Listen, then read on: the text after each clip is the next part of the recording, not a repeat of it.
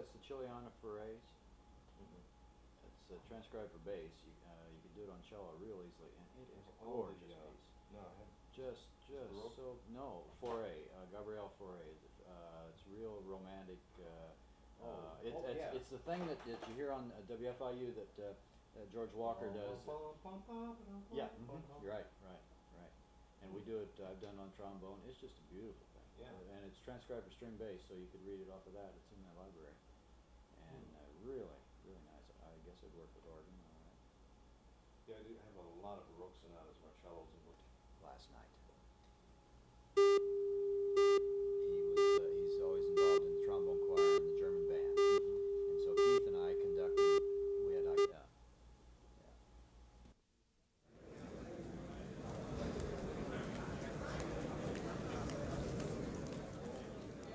The Second International Brass Congress was held at Indiana University in June 1984 and was attended by over 1,300 enthusiastic brass performers, students, and teachers. My name is Dee Stewart, and I would like to share with you a portion of a panel discussion that was held on the subject of brass pedagogy. The participants were very illustrious musicians, and the comments of Arnold Jacobs will be featured here. The discussion was attended by an extremely interested audience and was chaired by one of our most productive teachers, the great French horn player, Philip Farkas. Although I don't know what a chairman really does, to be surrounded by four of the finest teachers who ever lived, the brass teachers, the greatest in the world. And I'm very thrilled to be just in the middle of this group. I'd like to introduce each of them to you before we start. Over here, Arnold Jacobs, who was my colleague in the Chicago Symphony for 13, 14 years.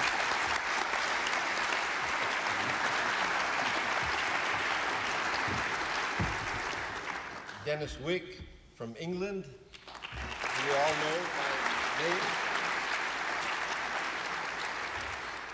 Freudis Wecker.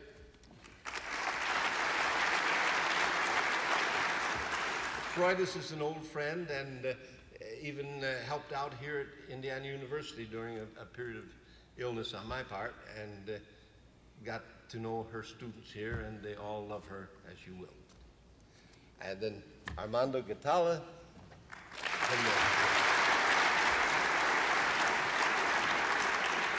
Had I not left the Boston Symphony when I did, I would have been a colleague of Armando's, but I left a few years before he came into the Boston Symphony. But we know each other from many years of collaboration in workshops. All right, Shirley.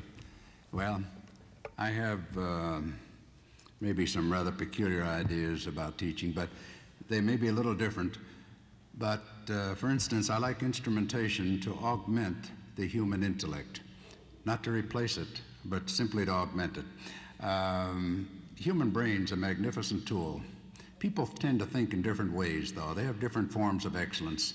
One person may think just beautifully in terms of color, spaciousness, and the perspectives that are so valuable in art. My wife is a fine artist, and she draws so beautifully. I remember making a painting when I was in school, and the teacher said, "For heaven's sakes, what is this?" And I said, "It's a lilac bush, but it's autumn." In other words, there was really nothing on it.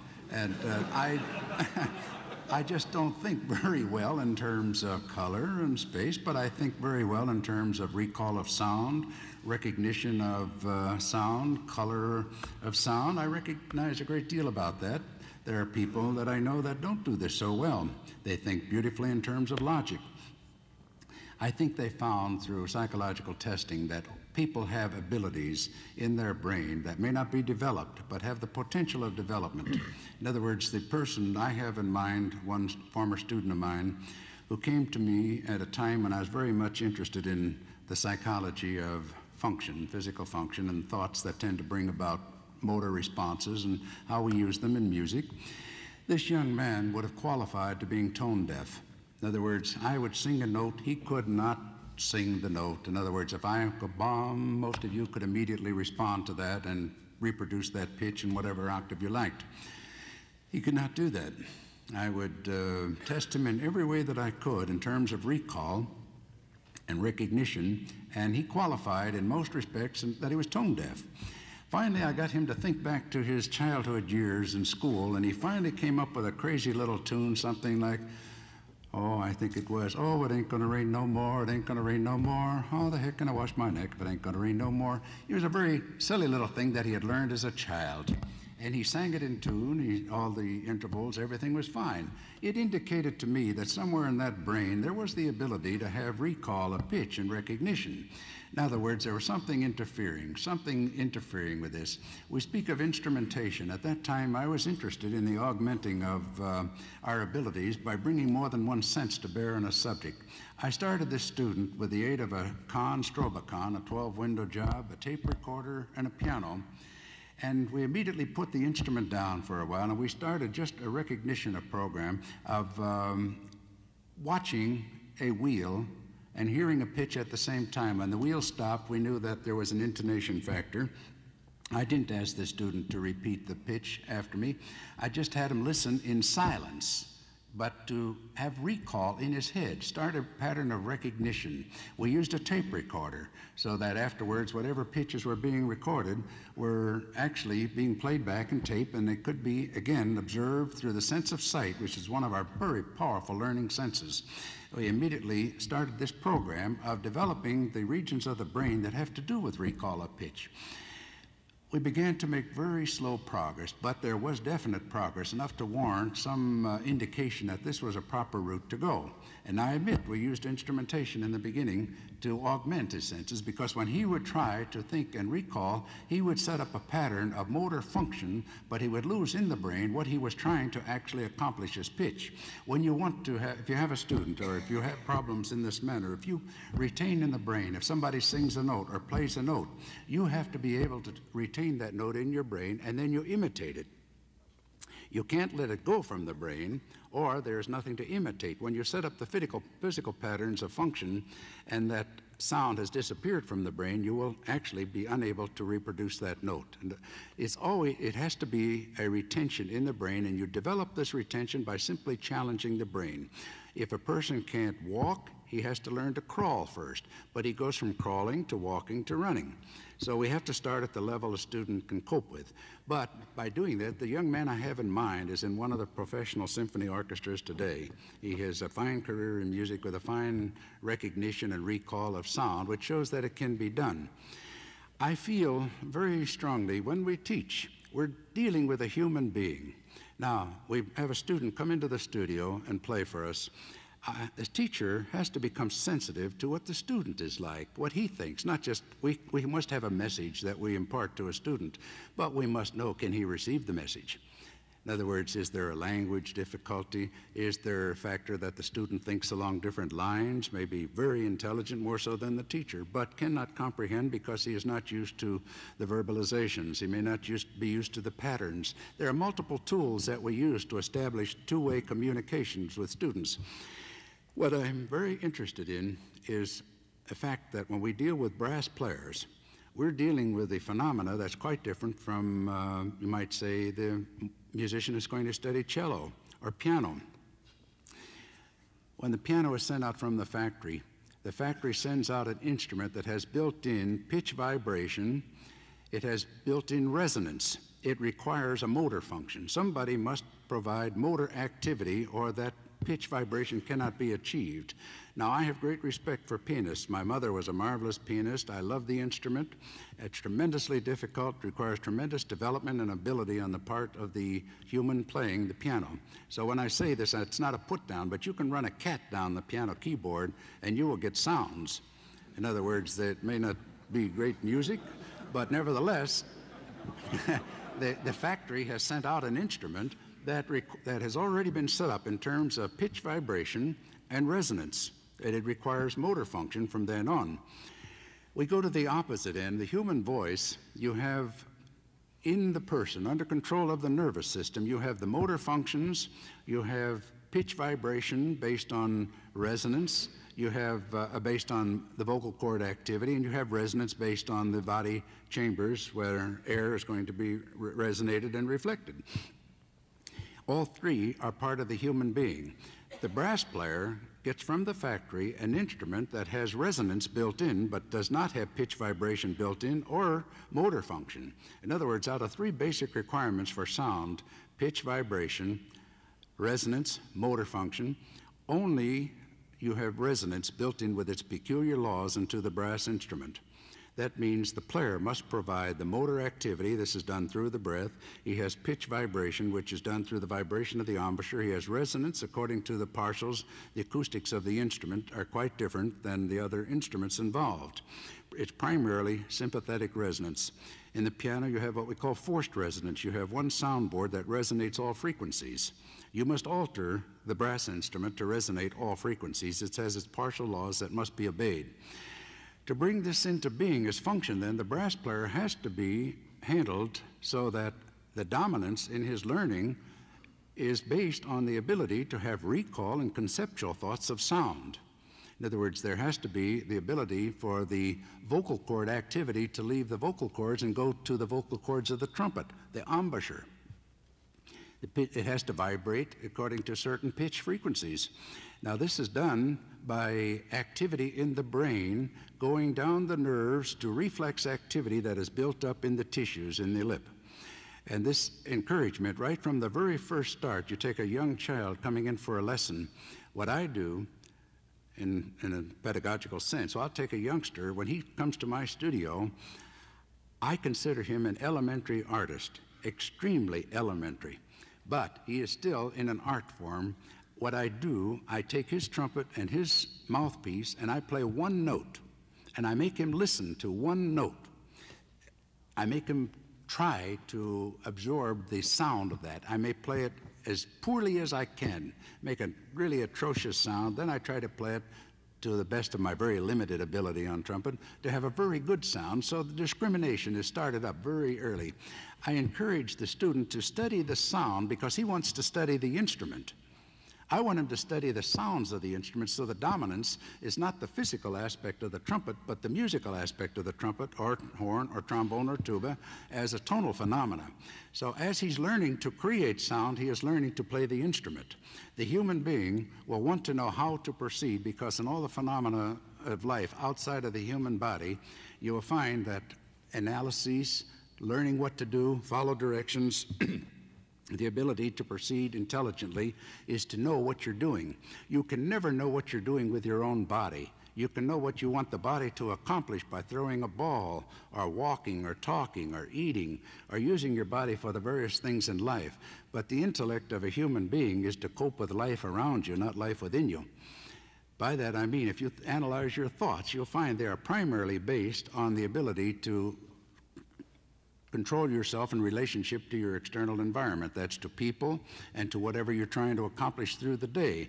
But how much control do you have over peristalsis, over homeostasis, over the alkaline-acid relationships in the body? You have other levels of the brain that take care of the body and allow it to function according to what you want to do when you throw a ball or whatever you're trying to accomplish with your body, or walk or talk.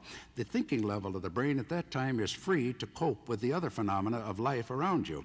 Now, when we turn inward, and we have to use our bodies, we'll say, for athletics, for dancing, for athletic procedures, or for playing musical instruments, there are certain laws that you have to follow. When they say paralysis by analysis, this is a very true statement. You cannot use the tremendous ability of the human brain to analyze yourself based on the channels of information that come up from your body to the thinking levels of the brain. There is just no way you can do this. You have sensory nerves, in other words, that will carry information from outside of your body to the brain. The sensors will be the sense of sight, powerful, powerful tool. Sense of sound, tremendously powerful tool. Sense of touch, the sense of smell, sense of taste. There are all sorts of sensors that will receive information and transmit it from without to within, to the brain. To influence the external environment, you do it on a completely altered basis. The external environment, you must use psychomotor activity. In other words, to do anything, if I touch this microphone, I use motor systems.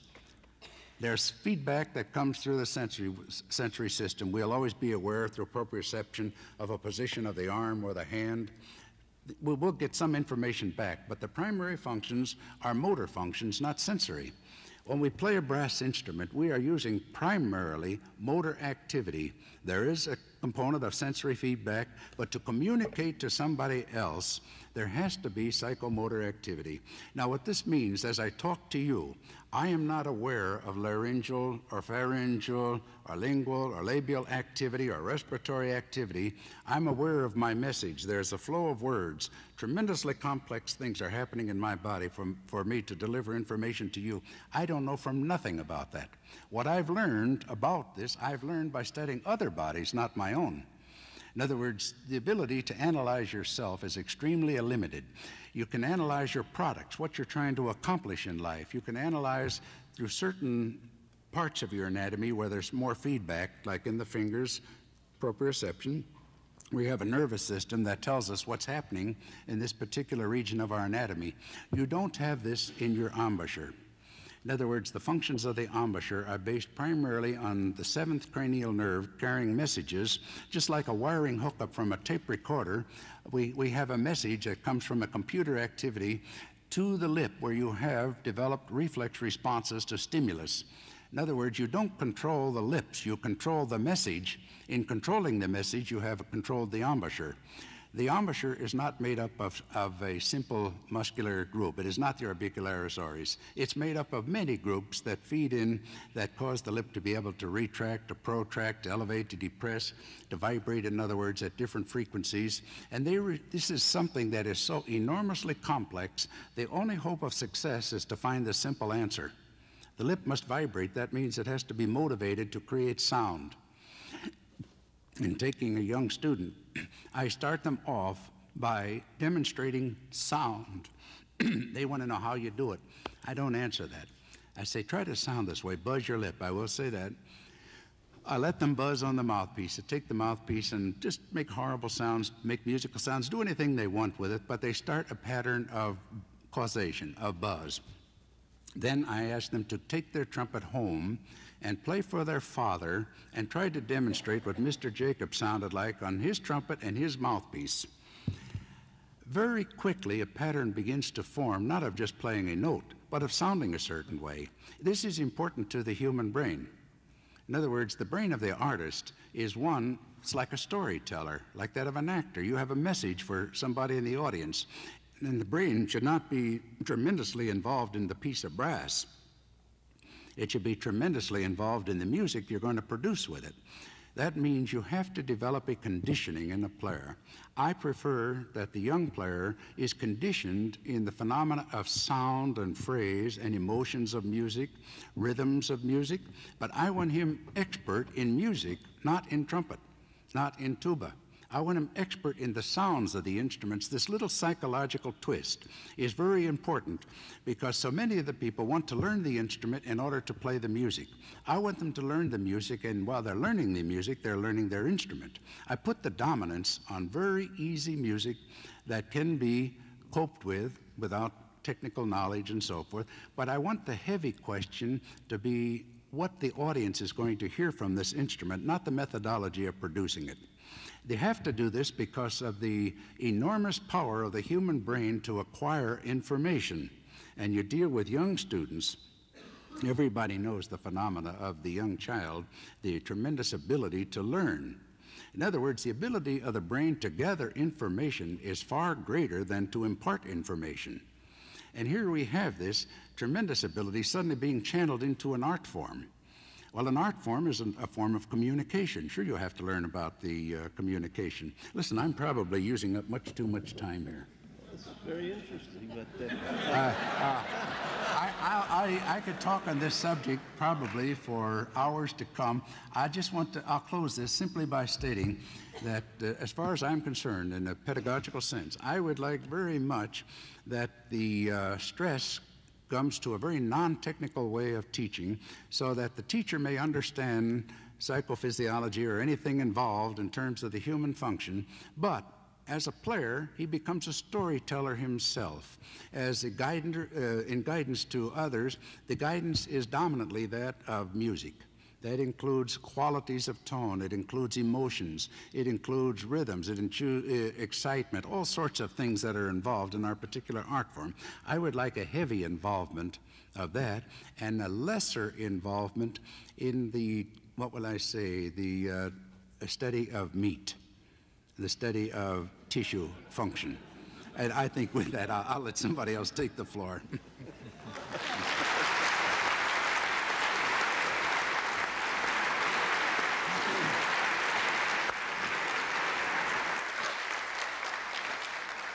I didn't want to stop Arnold because I was getting such a good lesson.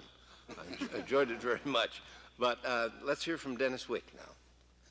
Well, that's absolutely fascinating. It seems to me that teaching is really, as so many of people here have said so very well, a process of communication. First of all, the player does what he does.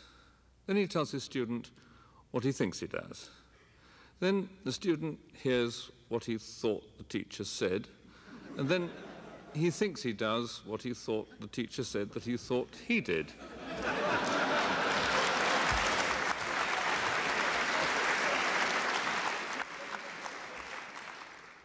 The popularity of Arnold Jacobs' philosophies seemed to indicate more study would be of interest.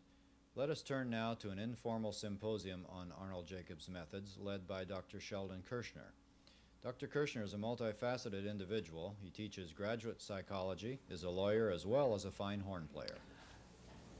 Today we're going to talk about psychology and wind playing, probably brass playing. How many of you are brass players? Okay.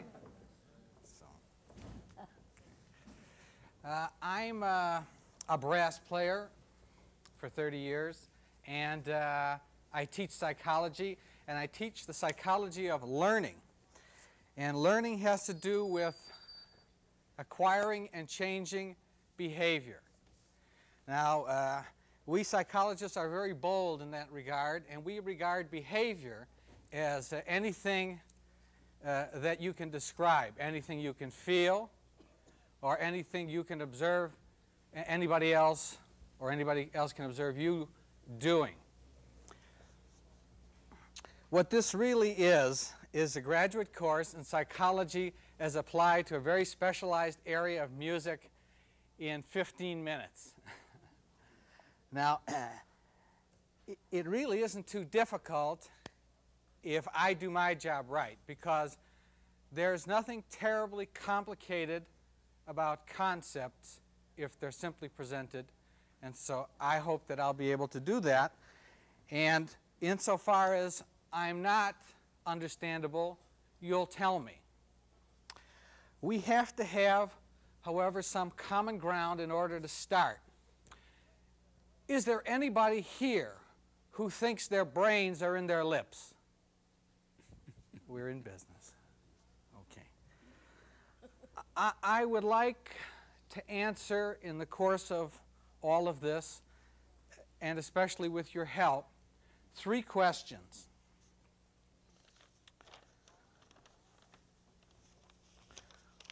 Why is most brass playing taught wrong? Okay. And you see, I don't make my living playing brass, so, you know, nobody can fire me. And at the most profound level that I can ask the question, or it can be answered, how do people learn to make music on a brass instrument? That's number 2. And number 3, what do I have to do to play as easily and confidently as Jake?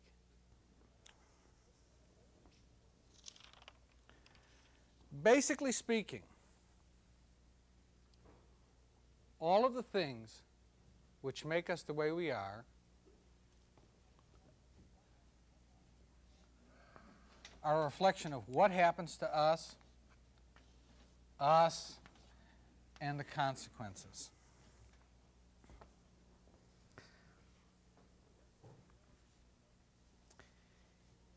Very simply put, For we psychologists and we psychologist brass players, and we are all psychologists because everybody deals with psychology all of their lives. So we're all psychologists today. Okay. The world is a stimulus complex. Everything is a stimulus. Okay?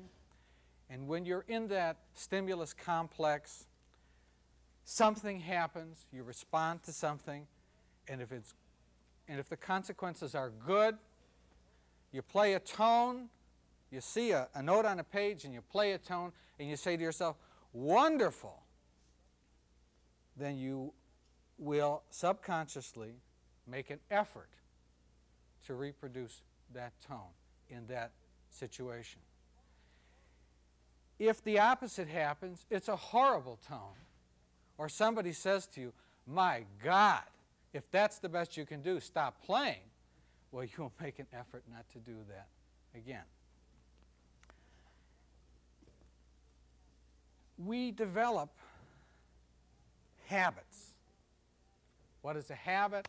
Basically speaking, a habit is the response that we have to a particular situation. You see a printed C, and you do something, and a pitch comes out that we all accept as a C in terms of that printed C. Now, there is a very small group of behaviors that we have, responses that we have, that are not the reflection of conditioning. And those are reflexes. Those are automatic. Most of what we do in the world that is meaningful is a reflection of a habit that has taken on such potency that it becomes reflexive or near reflexive. That is to say, you don't have to think about it, you just do it. These are the basic systems you come in with, and everything else is acquired. And all of these habits that are acquired, the really important ones, come to have the quality of being automatic, reflexive. You don't have to think about them. They just kick in situations, and whether you like them or you don't. We, as human beings, have a little bit of an edge on that system, and that is that we are, to a limited extent, and those of you who are fond of free will may be disappointed, a very limited extent, we are participants. We are participatory in what we do. We can reflect on what's happened, and we can take some steps to change things. Why is most brass teaching done wrong? If you have a fine player, what can he teach you, he or she? The male pronoun serves for the female gender as well, and the reverse. What can that person teach you? Well, they can teach you by demonstration great playing in terms of great products. Can they teach you about conditioning, especially if they know nothing about it? No. Well, what is it they're going to show you then? Most people can show you things that are physical. There are very few people who can show you magic. So there is a great effort to try to explain in terms of physical phenomena what the brass player experiences when he plays, he or she plays. And this is what they attempt to convey to the student. And what caps it and makes it work as far as the musicianship goes is they play. And so what you get is the benefit of great products and the hinderment of misinformation. We learned from Jake that the key is wind and song. Now, what does that mean? Well, if you have no brains, singing with Sutherland one time, and he reached around and he grabbed her stomach. He was trying to figure out, and this was a world-class professional, what in the world she was doing for breath support. He didn't know. And yet he was able to sing very well himself.